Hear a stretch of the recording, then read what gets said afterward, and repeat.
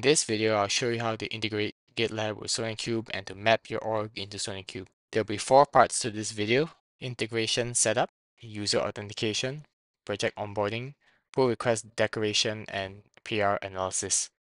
So log in into your SonarQube instance, and this is what you'll see. So create and add a project over here from this squarish box, and you would drop down a modal that allows you to create your configuration.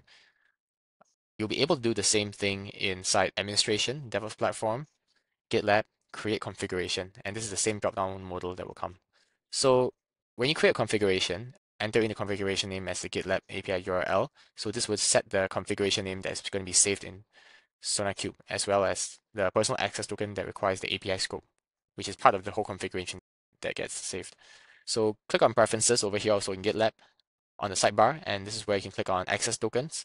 You generate the access token to paste into your configuration.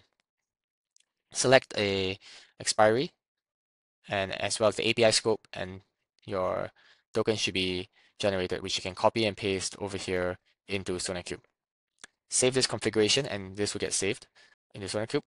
Paste the access token over here, and then you should be able to onboard your projects already.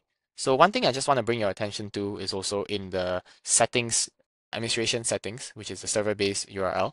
So you would just need to make sure that the server-based URL is set correctly, and this will prepare you for the next step of what I'm going to show you, which is to authenticate into SonarQube using GitLab. So make sure that the server URL is pasted in properly without the slash at the end. And click on Authentication GitLab under Administration, and this is where you would then key in the application ID and secret. Click on Preferences over here on GitLab again, and click on Application this time instead of Access Tokens. Click on Application, and this will bring you to the page where you would create an application in GitLab. Give it a meaningful name, and for the redirect URI, I would like to bring your attention to the SonarQube documentation for the GitLab integration, where it mentions over here that you have to use the base URL plus the API path at the end. So as you can see, I'm going to copy over my base URL, and then I'm going to paste it in over here. And this is my base URL. I'm going to untick the confidential part because SonarQube Web UI is actually built on React.js, and it advises to not tick it over here if any app that you're integrating with is a React.js or single page application on the front end. So take the API scope. Also, because it mentions over here that if you plan to enable group synchronization, take the API scope. If not, if you plan to delegate authentication only, then take the read user scope instead. But for demonstration purposes, I'm going to take the API scope. And from here, this is where you can set your application ID after you save the application over here. So copy over the application ID, put it in, you can save it, as well as the secret. So you can copy that into, and you can paste it in and you can save it. And over here, press continue. So remember to press continue so that the application in GitLab itself gets created. And you will be able to see your saved GitLab application over here. And you can test this by logging out. You'll be able to see the purple button to log in with GitLab. You can still log in the normal way, but click on the purple button to log in with GitLab. Press the authorize button, and this would bring you back into SonarQube. Okay, great. Yep. So I'll move on to project creation options. There are 3 ways you can create a project. First of all, you can use a UI guided project creation, or you can use the web API to programmatically create a project, or you can use Sonar Scanner and using the project key inside your Sonar project properties file, you can actually automatically create a project using that method. So I'm just going to show you how to create a project using the SonarQube web UI. Click on GitLab because you've already set it up, and now you can see that I have one project over here in my GitLab that I can set up. And as press set up, I'm just going to select the default new code option, which is just using the previous version.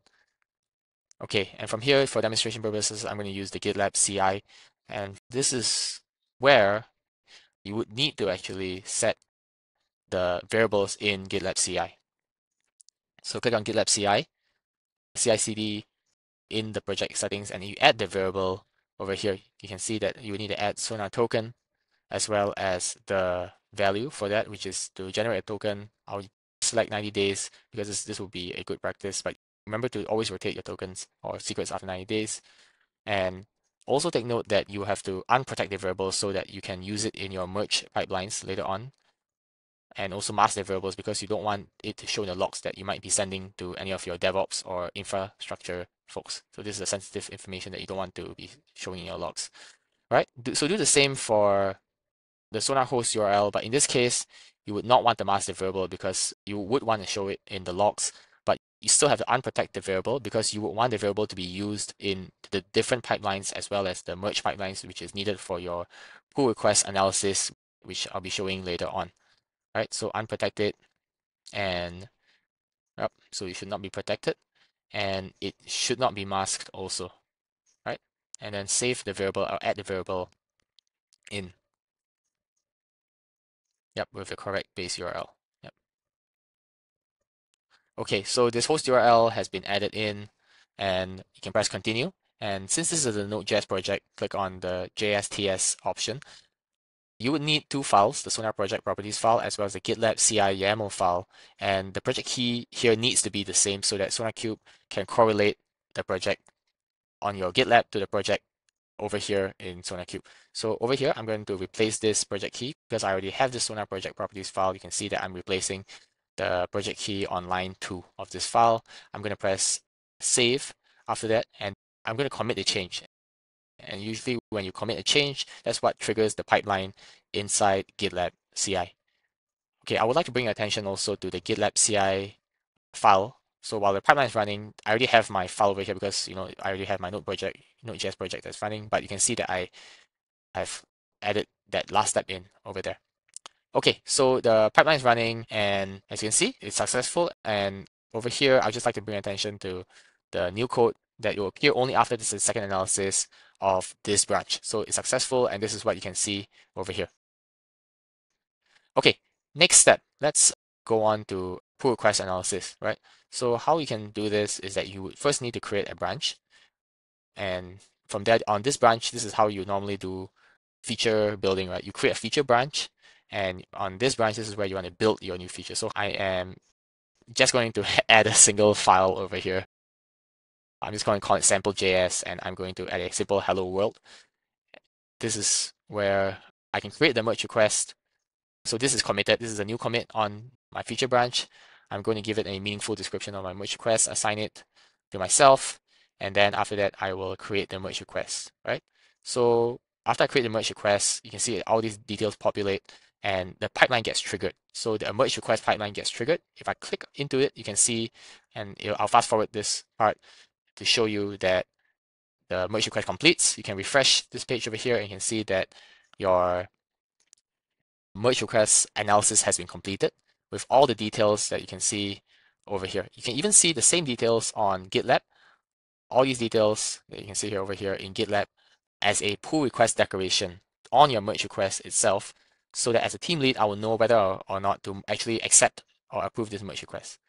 Okay, so I'm going to bring attention over here also to protected branches. So by default, GitLab actually protects your main branch, and that's the right thing to do.